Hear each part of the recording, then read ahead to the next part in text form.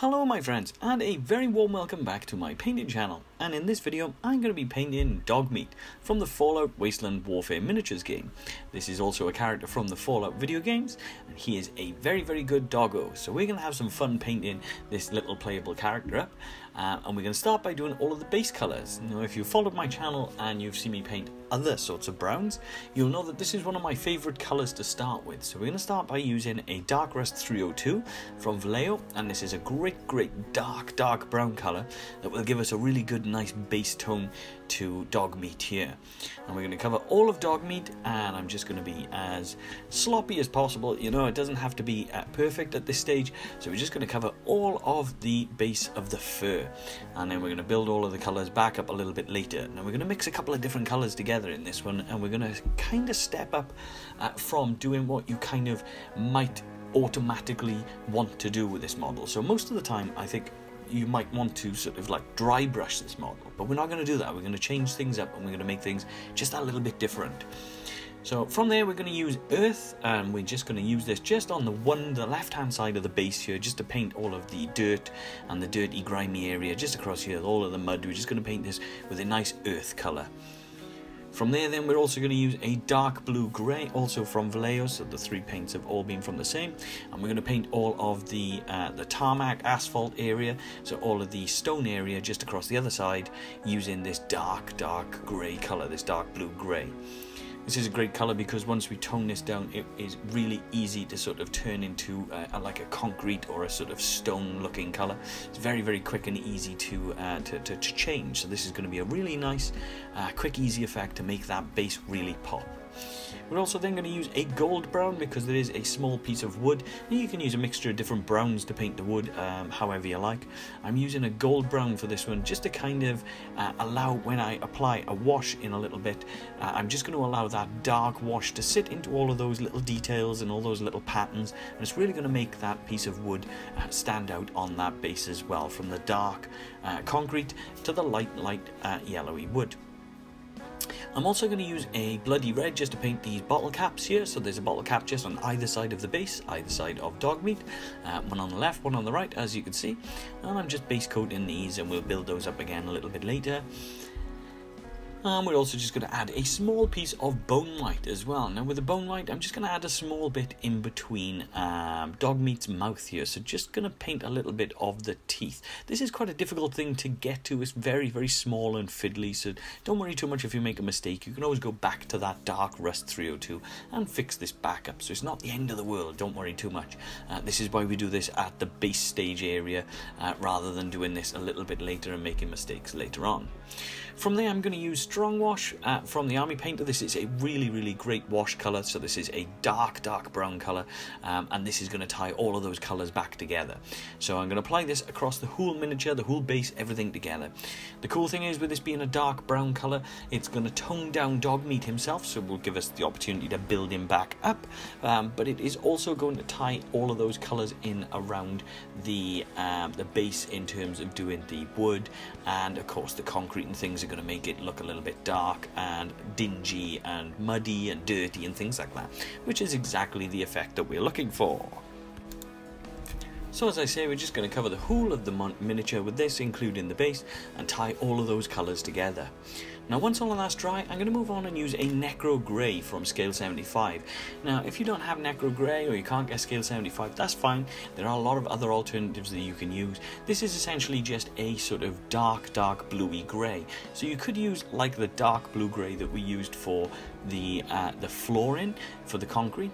The reason why I'm using this Necro Grey is because this is a rather dark one, so this is a little bit darker again, and it does have a little bit of a black sort of tinge to it. So if you wanted to, you could mix a little bit of black and blue together to get a similar sort of colour and a similar sort of effect.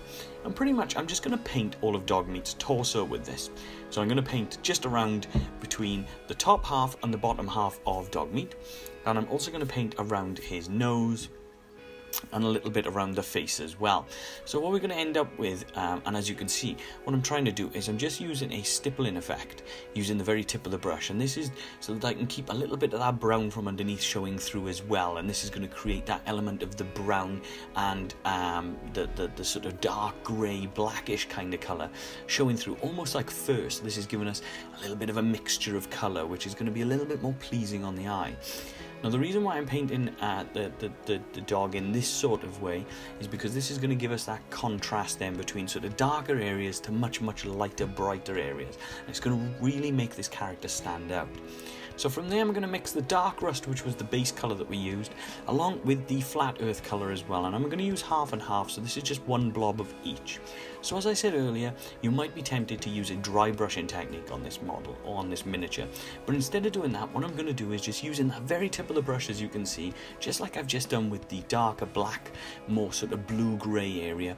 We're just going to use the tip of the brush and we're just going to stipple some of these colours on, and instead of dry brushing it down, because by dry brushing sometimes you can lose a little bit of control and go a little bit crazy with the dry brushing, instead we're going to use the very tip of the brush and we're going to have a little bit more control, and we're going to have a little bit more of an element of control where we place this this paint, and we're going to have a little bit more control as to where we want these little stipples and these little flecks of colour to be, and this is going to show through because we're using this little stippling technique.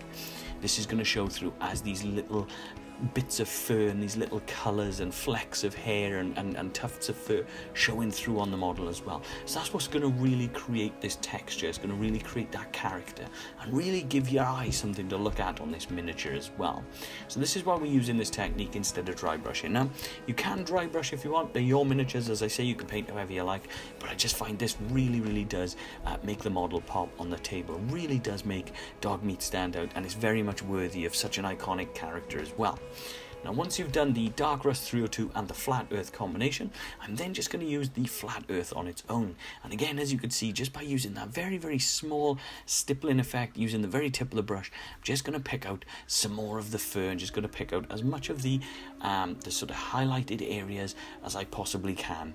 So just trying to be careful, thinking about where I want some of these furs and some of the hair and some of the lighter tones and textures to come through as well. Now the cool thing with this is painting this kind of character and painting this kind of dog, taking a look online at some of the pictures from the video game and things like that, is this breed of dog, this sort of Alsatian type dog, does have a mixture of different colours, from dark browns and blacks right the way through to a lighter sort of orangey flecks and light sort of creamy textures as well. So that's what we're doing. As you can see, we're just picking out some of those furs and we're just kind of building that element of colour and texture going through by using such a simple technique. It does take time, granted, because we are stippling this and painting this by hand instead of just quickly dry brushing, but as I said earlier, it's well worth doing this, because for such an iconic character, this really does bring the model out. This really does make this model stand out, and it's very much worthy of the model as well. So once we've done that area, you could mix the two colours together and use the flat earth into a light earth if you wanted to, but I'm not doing that. Instead, I'm just going to go straight with a light earth, and I'm just going to straight away pick out some of the lighter areas. So as you can see now, that dark grey into the brown is already looking really nice. It allows the model to really stand out and really show off a lot of that character. And now just by using that light earth, what I'm going to do is just pick out some specific areas that I want the lighter colour to be. So I'm not going to paint over the whole thing, we're just going to paint down it in little bands. So a little bit around the mouth area and the jaw, just a little bit around the neck, something just across sort of like the legs, and a little bit of the hind legs as well, just to bring some of that texture and that lightness and colour back through. Just like so. And again, just using that very tip of the brush, just as you can see there. And that's bringing out a lot more character and making this little dog, making this character really pop in such a simple way. Like I said, it takes a little bit of practice and a little bit of time to paint in this sort of way, but it really is worth that time, because it does look fantastic when you get there. So as you can see, just picking out some of the lighter areas, the lighter fur, and all the work is done now just by using, as I say, the very tip of that brush, like always, and you can use not just the stippling motion, but you can also use a little bit of a scraping motion as well to kind of get some of those furs and some of the highlights to come through. So you'll have to let me know in the comments below if you like this sort of technique, if you think this is worthy of Dogmeat, and if you think this really does make the character stand out, and if it is something that looks really cool and makes him stand out on the tabletop. You also have to let me know if this is something that is quite simple to follow through, if this is something that you feel confident in doing, and if not, let me know why, and see if I can give you any advice or any tips in the comments as well. So from there, I'm just going to use a little bit of dry brushing now just across the stonework. I think dry brushing is a perfect way to do stonework because it always looks rough and gnarly and sort of garish. This is kind of what we want out of the stonework. So I'm just going to use a blue-grey pale just to dry brush this and bring that colour back up a little bit, as you can see. So this is just bringing out a little bit of a highlight. The scrapes and things like that are just adding to that texture of the stonework and bits, just like so. And that's exactly what we want. And again, that's now going to look a lot lighter against our darker dog. So again, we've got that contrast. You can see how that yellow piece of wood now is really standing out. And that's exactly where we want it. From there, we're going to use the earth then, just on the muddy side. And again, we're going to use the very tip of the brush, and we're just going to pick out some of the areas where the mud is sort of standing out. So we're going to pick out some of the raised areas, leaving the wash do its thing just in all of the recesses. And this is going to just allow us to pick out and bring that muddy area sort of a little bit lighter and give it a little bit more depth and a little bit more to look at. Very simple, easy way to paint. And again, if you wanted to, you could always boost this up a little bit further, add a little bit of bone white and a creamy sort of white into the brown, and just get a little bit of a lighter texture. If you really want to boost that contrast, you can, but I'm not going to do that for this. I'm going to make this nice and simple, nice and straightforward, and try to keep the focus as much as possible on Dogmeat himself rather than the base as well. The cool thing with these Fallout miniatures is they come on these scenic bases, so you really don't have to do a lot to them other than just paint them the colors that you prefer. So these are really great models because they have these awesome bases. Now from there, I'm going to make a really quick and simple way of painting these glass bottles. So we've got the Nuka-Cola bottle here, and I've decided to try to paint this completely empty. So what I'm going to do is we're going to use a almost kind of like a contrast kind of effect, and that's all I'm going to do is I'm going to paint the bottle white first. So I'm going to paint this a really bright white by using rotten white. And from there, then we're going to use the flow improver, and we're going to use a nice light blue. I'm using Hyrule blue here, and that's all I'm doing is using 1 part of the blue to 5 parts of the flow improver. And you can see now just how thin that has gone just by showing you on my thumb here. This now has turned into a really light blue glaze, and just by adding this across that white, you can see that we're getting a little bit more colour and a little bit more sort of character out of this little white bottle. So the bottle isn't white as such, you just kind of get that little blue hint which creates the element of it looking like, or possibly feeling like, it could be like a glass colour with a little bit of the colour sort of just popping through. Now the white underneath is also going to show through, which almost kind of creates that little bit of a reflection, and it's as simple as that to paint the bottle. It will look great, just as easy as that. 2 simple steps and you have an empty glass bottle, as great as that. So from there, I'm just going to pick out the bloody red once more. This time I'm only going to paint just around the edges of those bottle caps, as you can see. But what I'm also going to do is, using that Nuka-Cola bottle, I'm going to paint a nice big red circle just in the middle. And if you're brave, you can also try to add a small little bit of texture using white to kind of write Nuka-Cola on there if you want. I tried, I'll be honest with you, the models are very small and it was hard to try to get any kind of writing out of it. It just looked like small blobs, but that's cool as well because it still adds to the texture. And then for one of the final stages, I'm going to use Scorpion Green. My bottle is all in different languages, but I can assure you it is Scorpion Green on the Vallejo bottle. And I'm just using, again, a very glazed, thinned down version of this.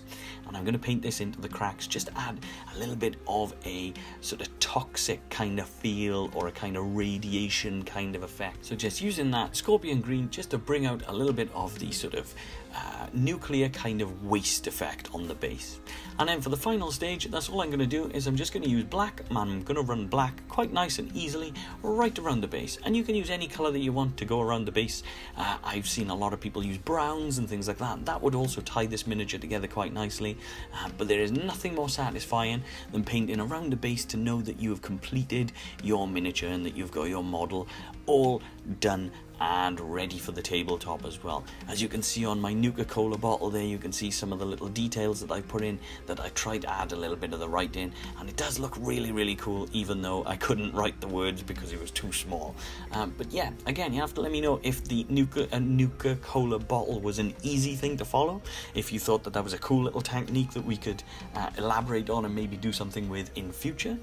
And all in all, there he is. That is Dogmeat, all done. And there he is fighting a super mutant with our lone survivor as well. And you can see how great those lighter textures have come through now on the fur as well.